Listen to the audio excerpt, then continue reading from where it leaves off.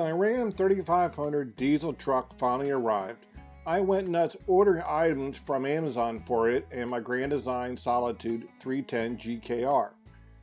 This video highlights those items, and a list and links for them can be found in the description and Amazon store at the feelthebreezerv.com website.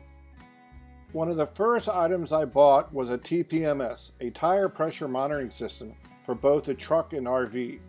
The alarm will go off if either the pressure or the tire temperatures increase. The one I chose is from Tire Minder, with a signal booster and pass-through air stem sensors on all the tires. You can actually carry the monitor with you as you screw in the sensors on each tire to match the location on the monitor. It was obvious from the beginning that I can't reach the fifth wheel hitch. Fortunately, I came across this wheel step, making it very easy for me to pin the fifth wheel latch and set the emergency release cable. I also bought and installed anti-skid snap pads for all 6 of my pneumatic jacks. They're essential to prevent them from either slipping or sticking to the ground. However, I do not recommend putting them on in the winter as I tried. The rubber is way too rigid for them to snap on.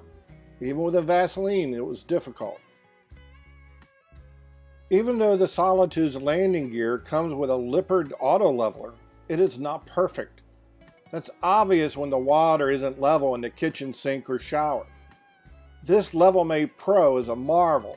It turns itself on automatically and allows me to fine-tune the leveling with my phone app. Another clever device is the Mopeka Pro liquid propane sensor. With 2 very strong magnets on the bottom of the LP bottles and the app, you can track the levels from inside your RV.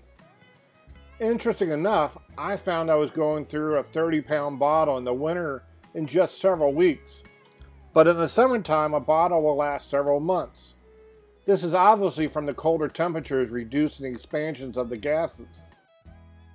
To reduce the dirt from being tracked inside, I purchased these step rugs. All you do is clean your steps and apply the adhesive Velcro. That's it. They'll never come off even after installing them in the winter. To prevent insects and animals from nesting inside my heater exhaust vents, I installed these round screen covers over them. Wrap the edge with a rubber seal, attach the spring to the exhaust covers, and then attach them to the screens with a hook that's provided. It took less than 10 minutes to install both of them.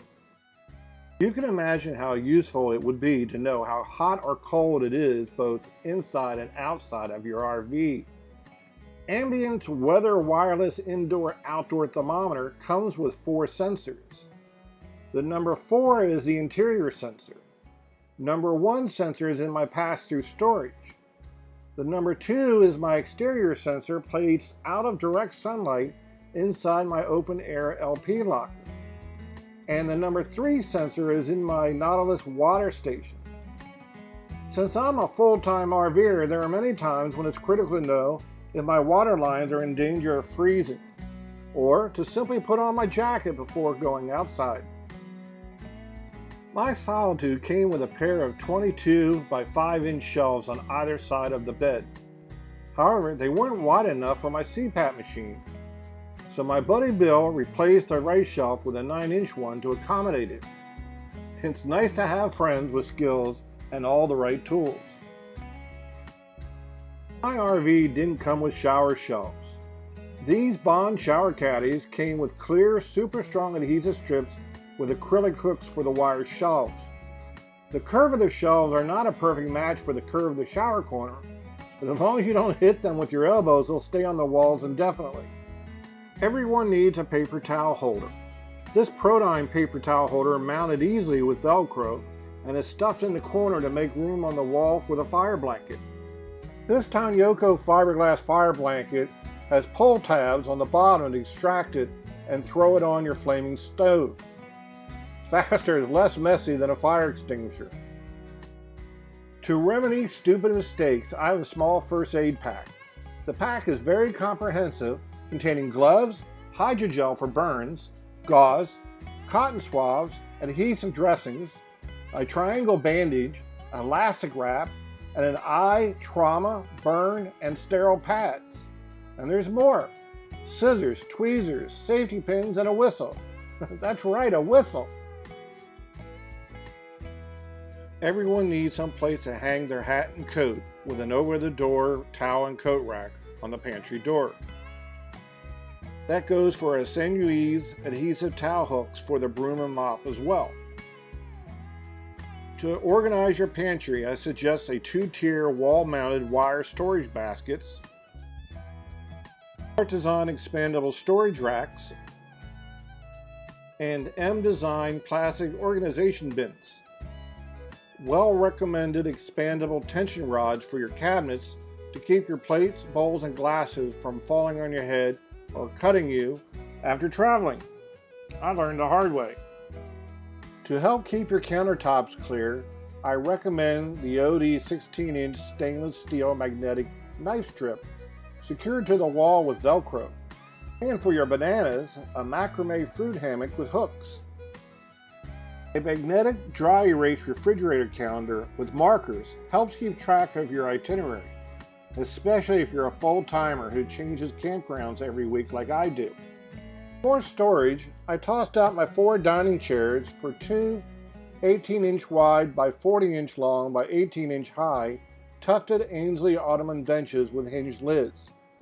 One has extra bedding and the other has my computer equipment. I discovered I needed extra security to keep my freezer closed while traveling. The refrigerator has a lock, but the freezer doesn't have a very good one. A long bungee did the trick. Having chipped my desktop computer's monitor screen once, I decided it needed better protection than just pillows. A swimming poodle did the trick.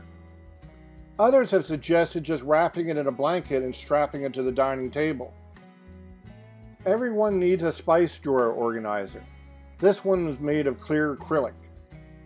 This nifty Zule kitchen roll-up dish drying rack with extendable rods fits perfectly in my sink. It never collapses after you master the extendable rods.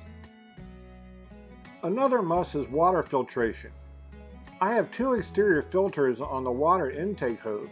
However, without knowing the reliability of local water sources, I opted to add a ZeroWater 5-stage 10-cup filter pitcher. The inexpensive ZeroWater filters average about $16 a piece. I use colanders nearly every week. These 2-piece silicone kitchen strainers take up virtually no room in the kitchen cabinet. For those cold winter days and nights, I found I needed an additional heat source. This Kissmill small electric ceramic space heater more than kept me toasty. My list goes on and on. These are just the interior items I use every week.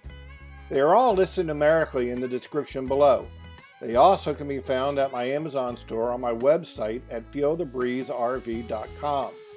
There will also be a video on all exterior Amazon items I bought. And check out my upcoming destination videos to Buttermilk Falls in Pennsylvania and Watkins Glen in New York State here on YouTube, my website, or Feel the Breeze RV Facebook page.